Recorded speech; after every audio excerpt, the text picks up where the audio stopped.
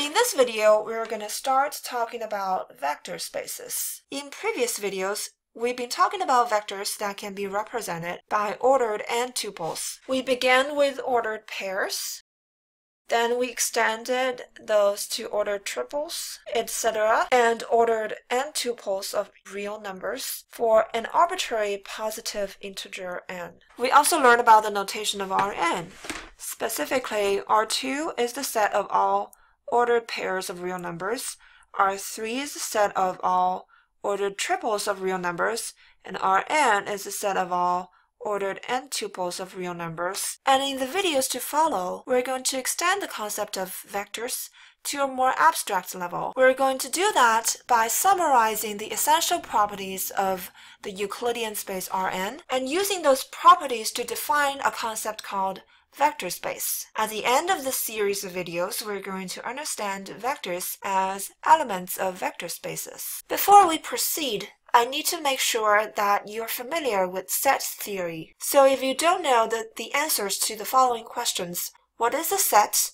What does it mean to be an element of a set?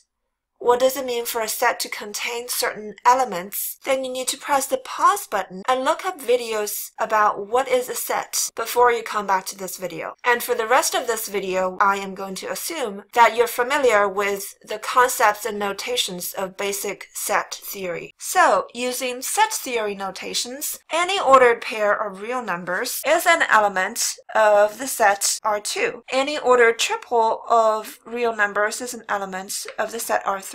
And any ordered n-tuple of real numbers is an element of the set Rn. Now let's verify that there are 10 properties of Rn that holds true for any positive integer n. The first property is that the sum of any two elements of Rn is still an element of Rn. Let's take R2 for example. The sum of any two tuples of real numbers is still a tuple of real numbers, which is still an element of R2. Therefore, R2 satisfies this property number 1. You can verify that any sum of two n-tuples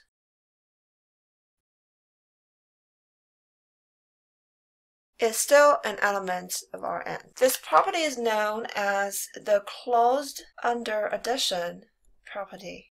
It means when you add two elements of this set, the result does not go out of the set. So Rn is closed under addition, where addition is defined as component-wise addition of vector components.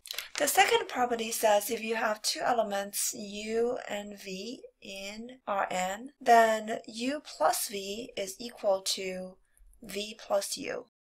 In other words, the add operation, defined for elements in the set, follows commutative law of addition. The third property is the associative law of addition.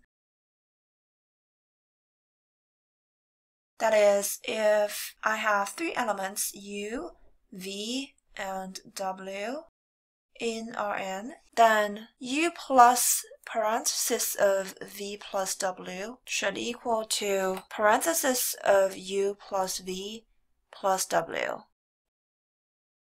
The fourth property is that there exists a zero vector in Rn, which is the n-tuple of zeros, so that under the definition of addition, the sum of 0 and any other vector in Rn is equal to that vector itself.